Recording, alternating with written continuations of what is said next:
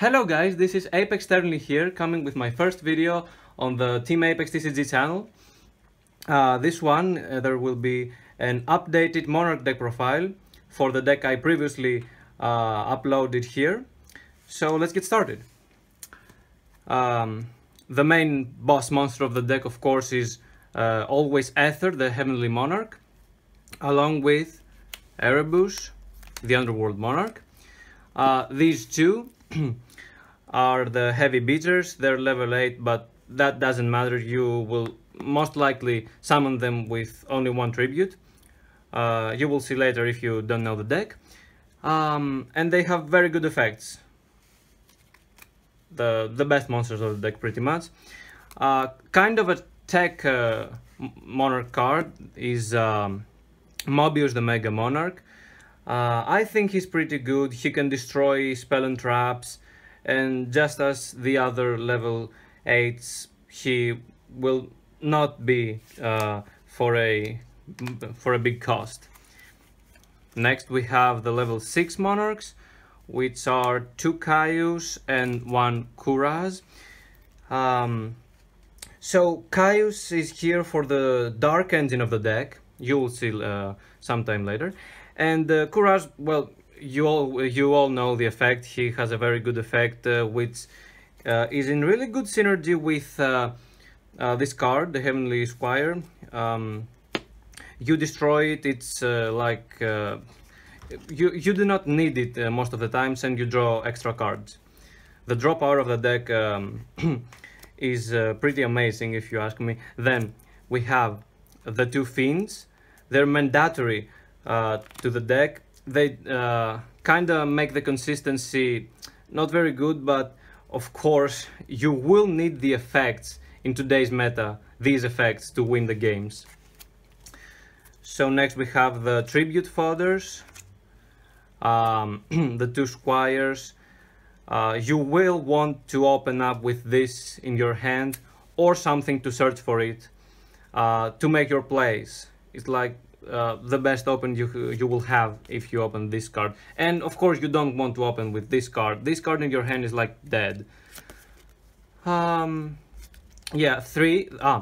I want to mention the ratio of 3. Both of them are at 3. The reason is mainly I want to see them as many times as possible in my hand. Of course this one. And I don't have many more tribute fodders, so yeah, I don't run any other engine, because I know some Monarch decks run different engines for the tribute fodders. I don't run any engine, so this one is the best I can have. Next we have the Battle Fader, one more kind of tech card. Well, if a European championship contestant plays this card and wins, then why not to play in my Monarch deck? So this is it for the monsters, and as you can see, there is quite a good variety of levels. This is for the final spell card of the deck. The standard Monarch spell cards are, of course, Domain and Tenacity of the Monarchs. Tenacity is your search card. You can search for any spell card you want in the deck or trap. And Domain is the go-to win card of the deck. Domain of the true Monarchs literally does everything in the deck. It boosts your monster's attack points.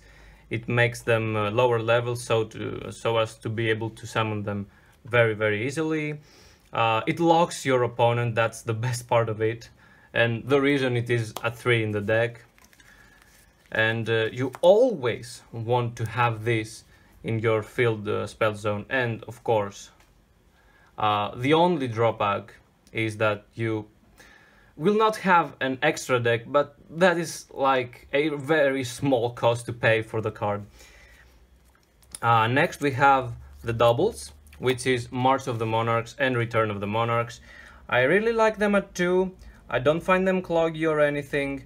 You will send them to the graveyard if you really don't want them, like very easily.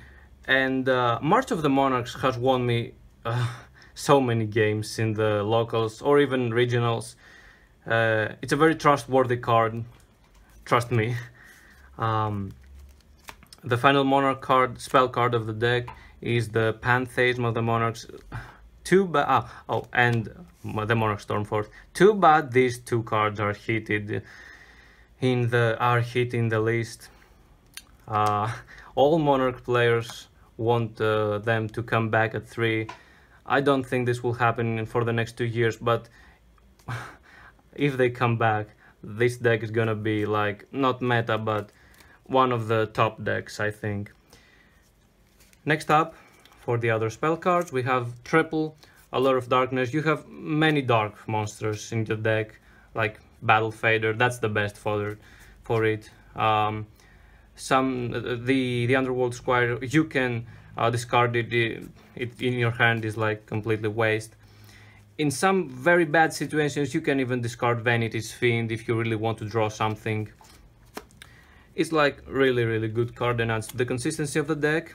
Just as Reinforcement of the Army and Terraforming, you want to search for the best cards, and Terraforming searches for the main, Reinforcements searches for the Heavenly Squire, so the best 2 cards of the deck are really reliably in your hand most of the times. Upstart Goblin to add more consistency, and the tech spell card of the deck is Reasoning. Now, I chose this card over something else like 1/1 or some other Monarch spell or trap card because I saw the different levels of the Monarchs and the small ones, of course the big ones and the Squires, and I thought that my opponents would have a very hard time guessing what's the top Monarch of the deck. Of course, you can have the combo with Kuraz. He can be special summoned by this, and then you will have the effect. You will have the effect of Kuraz with Aether as well. So yeah, that's a really good tech card, and most of the times I use it. Well, I don't use it very often because it's not searchable like the rest of the deck, but the times I use it, it is for the best. I have a very good time using it, and it adds to the fun of the deck because this deck now is mostly a fun deck. Well, not for the opponents. The final cards of the deck are the trap cards. I only use the Prime Monarch 3 times and the Monarch Erupt. Not a lot of Monarch players use the Monarch Erupt. I think it's a very good card. Like, I have a feeling that one Vanity's Fiend is not enough, and you wanna negate the opponent's effects as much as possible. The Monarch Erupt gives you the best opportunity to do so. And of course, it will stay on the field even if your Monarchs are wiped out by a Raigeki or anything. It will stay for another turn and will wait for you to place another Monarch and not go out of the field. And the Prime Monarch is like, it combos with every single card of the deck. It can place the very important spells back to your hand by the effect of the Heavenly Squire comboed with this. It can help as a tribute fodder, and it has a very neat effect if you have it on the field, which you do not use very often, but trust me, it will come very good. Of course, with combination with this card sometimes in the matches. As I said earlier, we do not have an extra deck. That would completely ruin the basic concept of the deck, but the list of the side deck is right over there. You can see it in the list. I could not find really the time with the consistent schedule of the uploading videos to be ready for the side deck, but here you can see it. And this is pretty much the deck. Most of the times you wanna open with a monster like these 3 and possibly lock your opponent out of playing Yu-Gi-Oh! Like most of the the meta decks do these days.